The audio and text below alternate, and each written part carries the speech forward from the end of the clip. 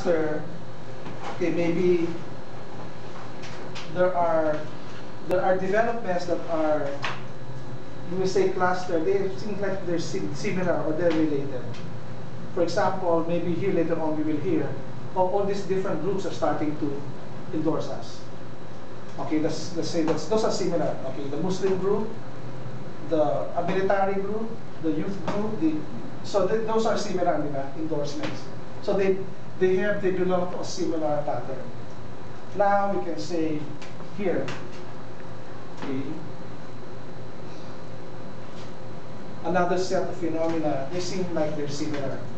So maybe this is an internet-related phenomena where, for example, the results of the tweets, the ANC, the LSU forum, stuff like that, the results of the Blog Watch, were sort of #1 among all the presidential candidates there. Lots of, so may mga similarity, right?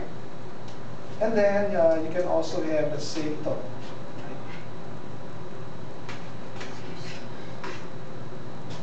Okay.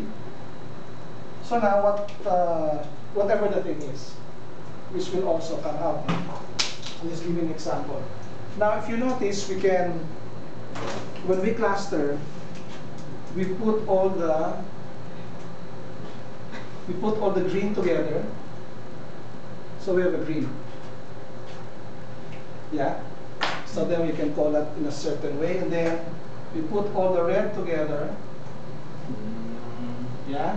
And then we have a red. You begin to see the Christmas. This way. We just finished that.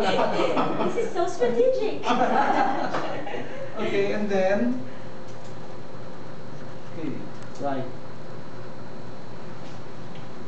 So you will notice that all the facts cluster themselves, let's say, into 3 clusters. Okay, so 3 clusters, whether endorsements, internet, and whatever the thing is, it will come out later. So they're there at that level. Now, if you take a look at that, you will now have to find what is the relationship between that and this, right? Because if you find that, there may be 1 or 2 of them left there.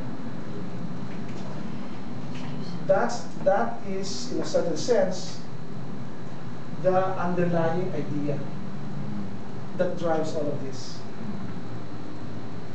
Okay, so we can say that in the path of knowledge, when we have a certain path of knowledge, we are able, through our mind, to grasp that idea. What is the intent? Now, the power of transnational corporations, when they operate at this level, then they do this, they activate that, they affect all of this. Because this is just an expression of this. The underlying force, the underlying idea of what's going on. So when we do strategic planning, we're trying to find what's this? What is the message for us here? So that when we do our strategic planning, wanting to have certain effects, we know what's going on. And then we provide a vehicle, logistical, organizational, communications, all of that to bring what is wanting to happen into reality.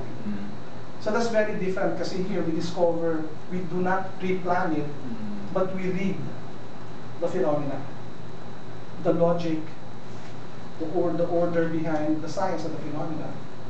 And then we have a choice as free human beings here to actualize it. Okay. So that's what we're doing here.